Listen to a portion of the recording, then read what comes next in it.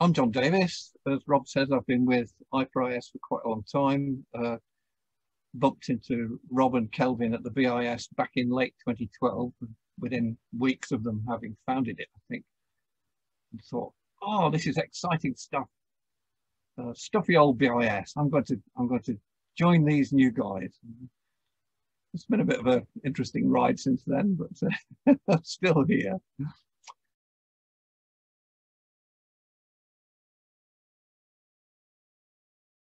Well, that's me. I want details of all my post-nominals, as the Americans put it.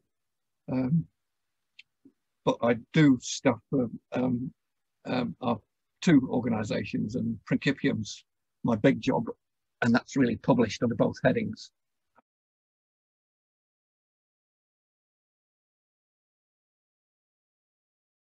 I'm going to talk about hearts and minds. I'm going to talk about the pioneers. And then I'm going to look at the outward urge, which I put quite a lot of emphasis on in my view of this. Look at the solar system civilization, the possibility of such a thing as a foundation stone for going into stellar.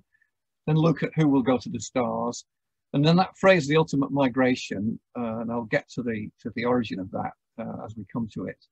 And some of you who are not familiar with this particular aspect of the work of the person concerned who came up with it might be slightly surprised. And finally, some inspiration. We might inspire ourselves towards an interstellar future. So what I'm going to try and do is capture your imagination, and one of the things I'm going to be using is a sprinkling of science fiction.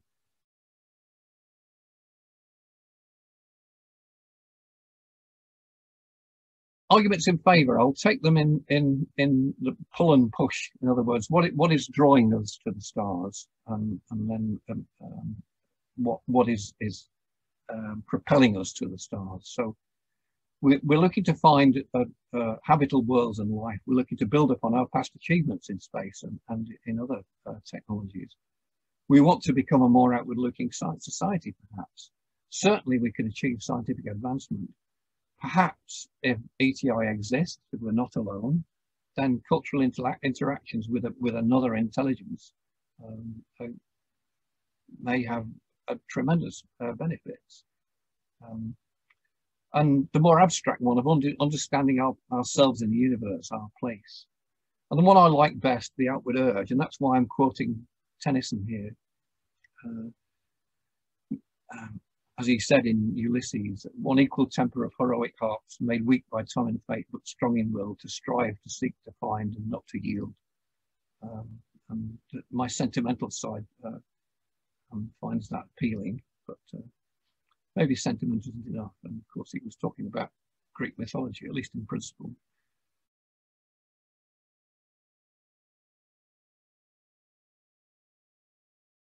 So, why should various types of people engage? So, scientists, here we've got an early picture of Darwin. We've got Mendel.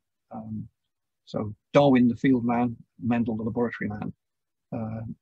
Engineers, technologists, Isabel Brunel with Chains from the Great Eastern, and there's Ada Lovelace again, the first software engineer, really. And cultural creatives, I'm talking about science fiction writers. Here's Jim Ballard again, and Kurt Vonnegut. So imagining different ways in which we might exist beyond Earth. So how do we engage our species? Can we get them to think in terms of the outward urge? Here's a recreation of Magellan's ship, the first to sail around the world.